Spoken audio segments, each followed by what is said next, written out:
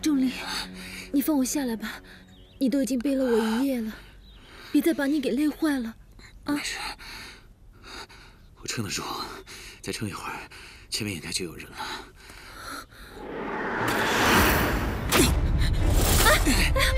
钟离，钟离没事吧？没事。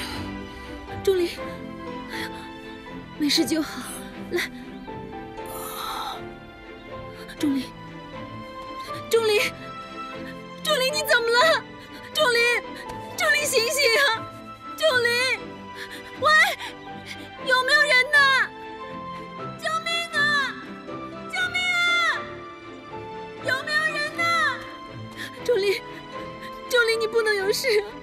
钟离，你别吓我，你快醒醒啊！他怎么了？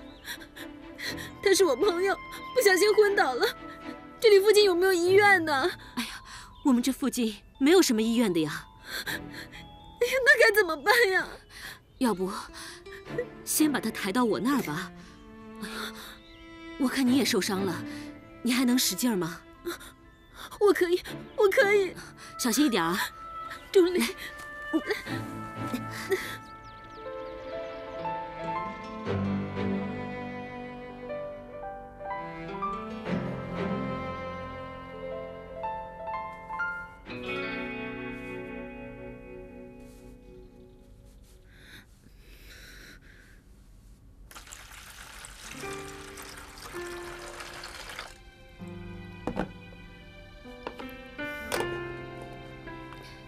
来，我再帮你搓一把吧，啊！谢谢阿姨。不客气。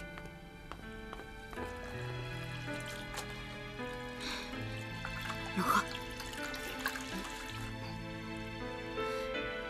好了，来，小心烫啊！谢谢。来。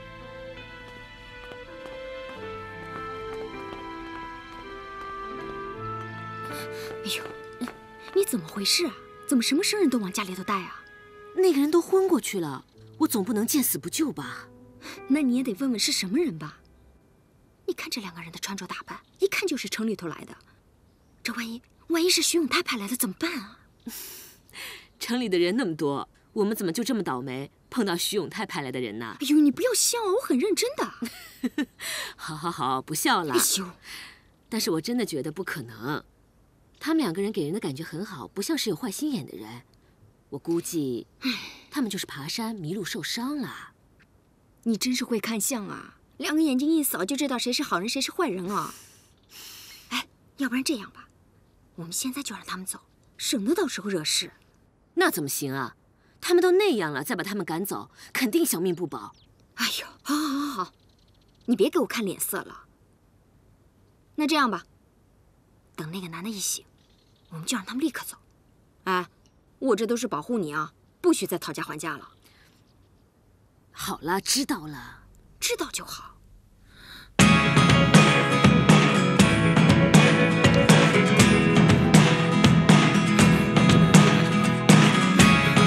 Never really know what's going on.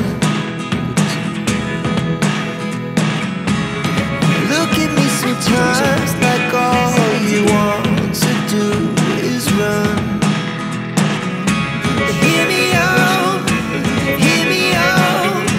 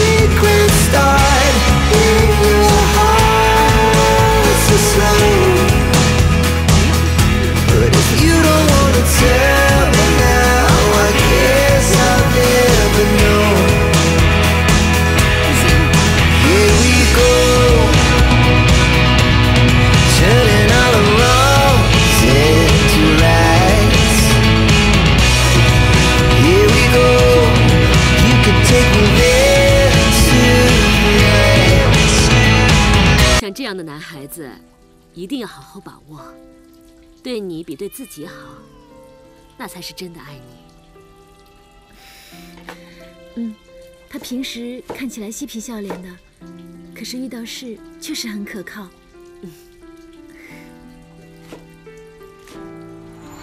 一闪一闪亮晶晶，满天都是小星星，挂在天上泛光明，好像钟离，许多小我知道眼睛，你是怕我会睡着，所以才一直唱歌给我听。我答应你，我不会睡的。那好，我不唱歌，但是你答应我，天亮之前，我要你不停地跟我说话，不可以睡着，知道吗？那你那个男朋友叫什么名字啊？哦，哎，阿姨，你手没事吧？没事，一点小伤而已。阿姨，坐到那边，我帮你看一下。来，没事没事，就一点小伤。来，阿姨，坐。先止血。哎呀，待会儿贴个创可贴就好了。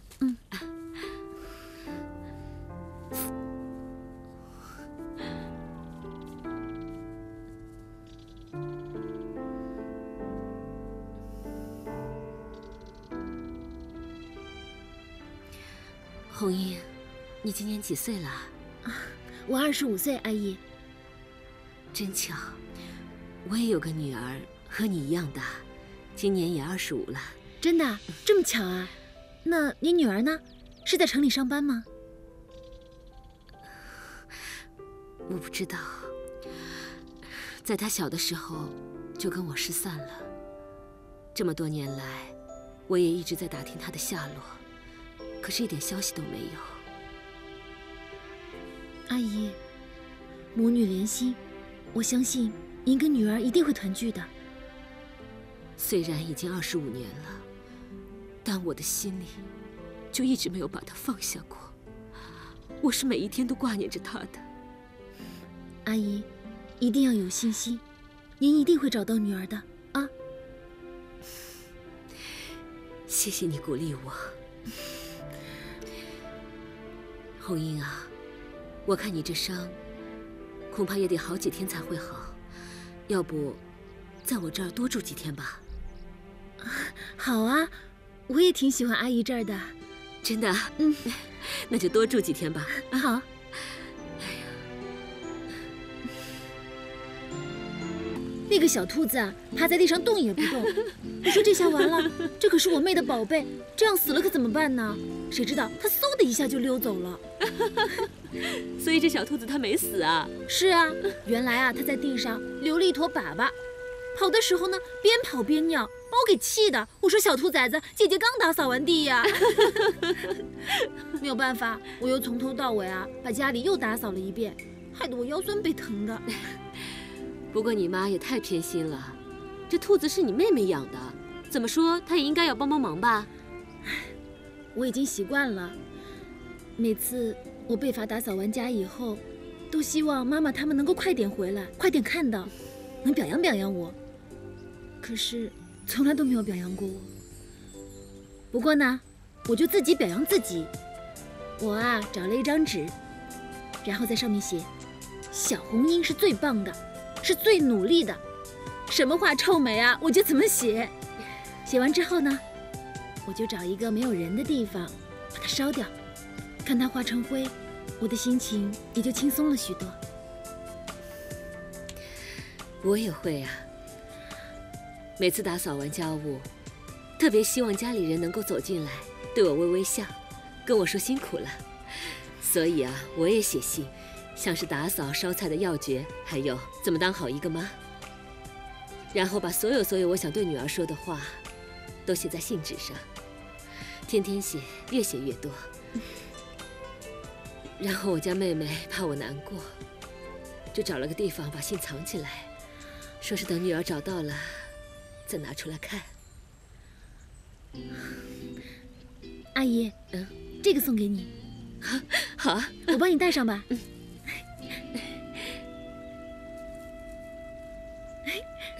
真漂亮。别安慰我了，我这张脸不吓到人就不错了。阿姨，到底发生了什么事啊？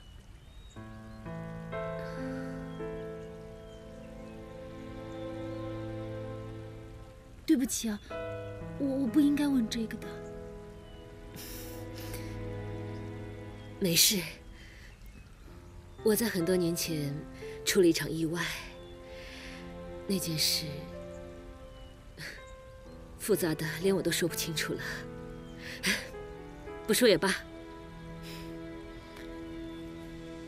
阿姨，你在我心里面是第一大美女。你这樱桃小嘴啊，真甜，招人疼爱。我说的是实话，不知道为什么，看你特别面熟，好像在哪里见过似的，觉得特别亲切。我也是，我也觉得跟你特别投缘，特别亲切，也说不上来为什么。要你是我女儿啊，那真不知道该多好啊！真的吗？阿姨，只要你不嫌弃我，我打心底里愿意做你女儿的。你要当我的干女儿？你认真的吗？当然是认真的了，我以后一定会好好孝顺你的。我求之不得啊！那这样，我就多了一个干女儿了。干妈，哎，干女儿。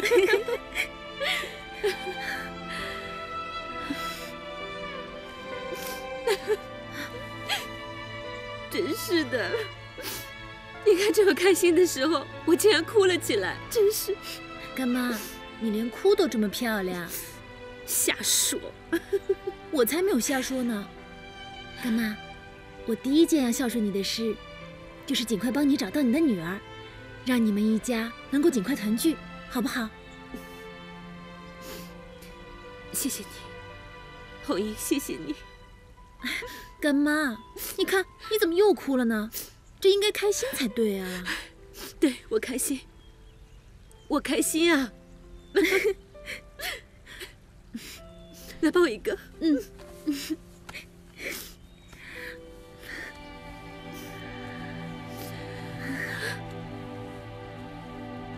哎，老板，哎，麻烦问一下，这个住址是不是在这附近啊？啊，前面右转就到了。那边？对，右转，右转就到了。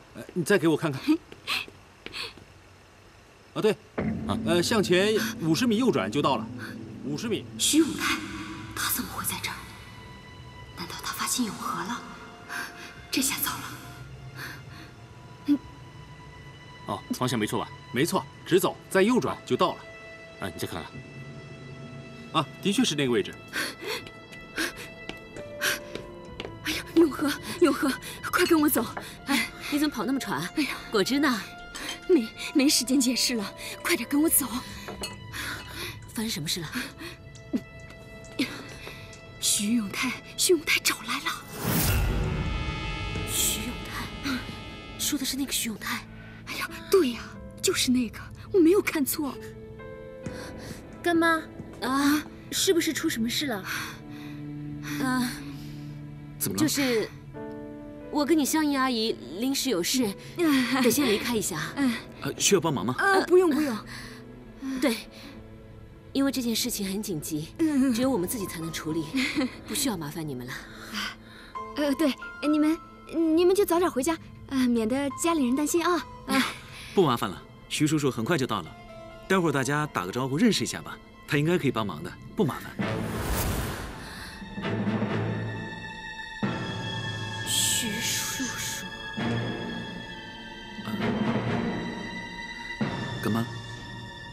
干妈，不行的。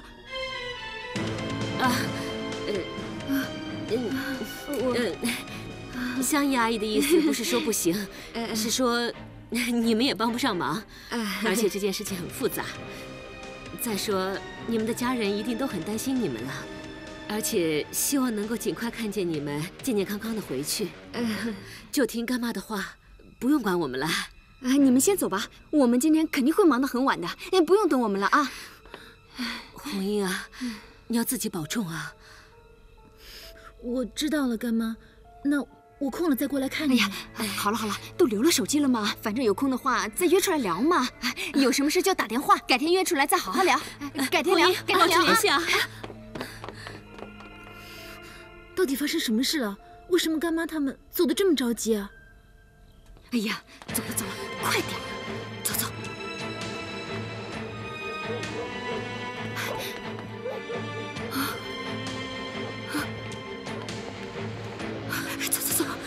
走！快！哎，不能去！怎么办？这里，走，快！就这儿。走。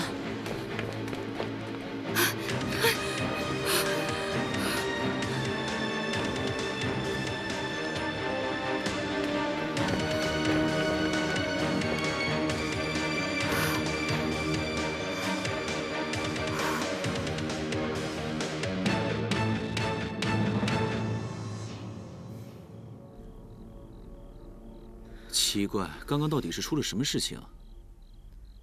怎么那么急着走啊？哎呀，希望不是因为我们给他们添了什么麻烦就好。应该不会，别乱想。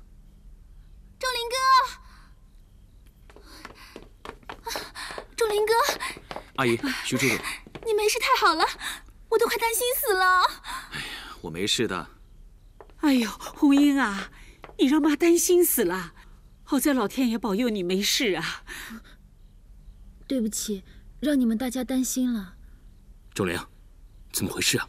董事长都快急死了，怎么会迷路了呢？哎呀，这红英不小心掉到山谷里头，我手机又没电，没办法求援。等我找到红英的时候，她已经昏迷了，我只好背着她一步一步往山下走，找人帮忙。后来我走了1个晚上之后，我自己体力不支，我也昏倒了。再后来，就有人发现了我们，把我们送到这个地方。仲林哥，你没受伤吧？让我看一下。哎呀，我没事，红英受伤比较严重。他看起来很好啊，但是你的脸色看起来好憔悴啊。哎呦，红英啊，你伤哪儿了？让妈看看。哎呀，什么东西啊？没事，是我干妈的照片，我收起来就好了。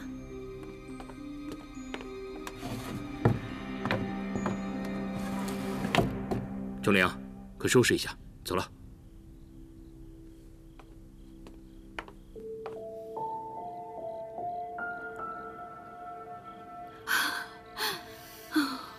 吓死我了！喂，怎么会这么巧啊？你怎么会帮了徐家的人？我早就跟你说过了，陌生人不要随便往家里领。可是我觉得红英她很善良啊。永和，你清醒点好不好啊？之前发生的事情你都忘了。反正这周红英肯定跟徐永泰有关系，你不可以再跟周红英有任何接触了，知不知道？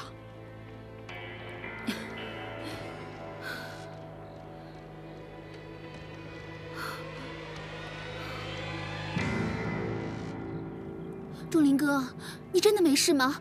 我要不要帮你检查一下？哎呀，我说了没事。红英，如果准备好了，我们就走吧。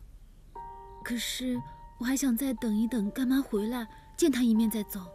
刚才干妈不是说了吗？他们有重要的事情啊，很晚才回来呢。我们先回去吧，等过几天有空了再过来好好谢谢他们。啊，是啊，仲玲，赶紧回去吧，董事长和你妈在家等着呢，快走吧。嗯。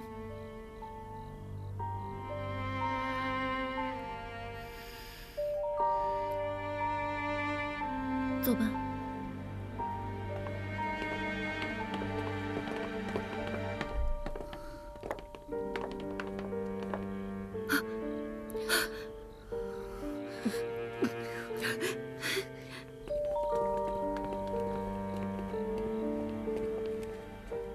怎么了？我就是觉得这样走不好，还是应该跟干妈打声招呼吧。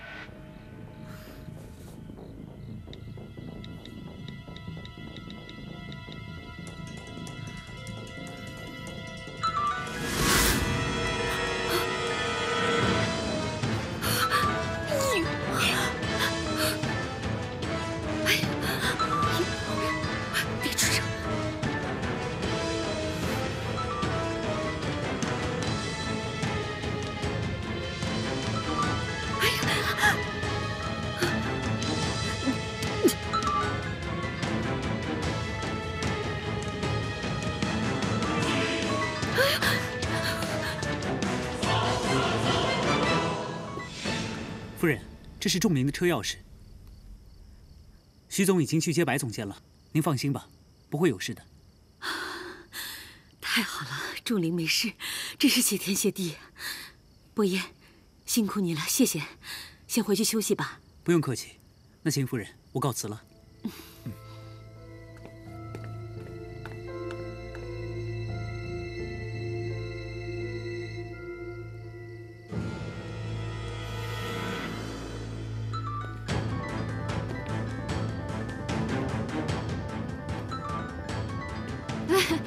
张大妈，谢谢啊！阿姨，红英，是你在打你干妈电话？是啊。你干妈啊，她走得急，手机落我这儿了。那我干妈去哪儿了？哦，你干妈啊，她那边出事了，她就赶紧过去帮忙了。手机落我这儿了，我要跟张大妈交代一些事情，还要拿点东西，一会儿回去啊，还要跟你干妈会合呢。你们要聊到什么时候啊？已经很晚了。不好意思啊，那我不打扰你们了。那个，我还要拿点东西，一会儿我要过去找你干妈呢。那阿姨，麻烦帮我跟干妈说一声，我们就先走了，我有空再过来看她。好的，那一路顺风啊！保重，阿姨。不送了啊！再见。再见，再见，啊！打扰了。不用。走吧，走吧。走吧，妈。再见了。